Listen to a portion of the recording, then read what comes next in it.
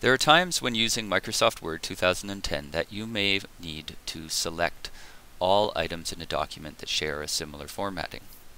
Let me show you how that works. I'm going to click here on this heading. It's a heading 1 level, and at the editing tab I'm going to choose select, and I'm going to choose under select text with similar formatting. Now you'll see that that whole heading is selected, but also the heading beneath it, the heading above it, and this will hold true throughout the whole document. Okay, now here we can see two of the headings. It's now easy for me to change the font, for example.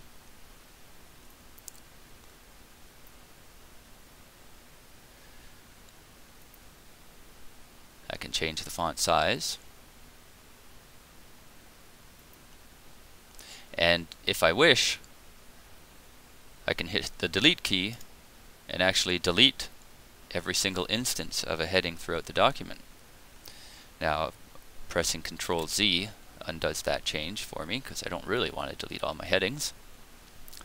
But you can see how simple it is to select common text or commonly formatted text or other items throughout your document. Now, even on a standard paragraph, if I click on that paragraph, go to Editing, Select, and select text with similar formatting, all of my paragraphs have been selected. I can shrink the font size. I can change the font. I can flush right or center, turn them into bulleted lists. Whatever normal formatting choices that you have for text, you can now do, but have it apply to every instance of that text throughout the document.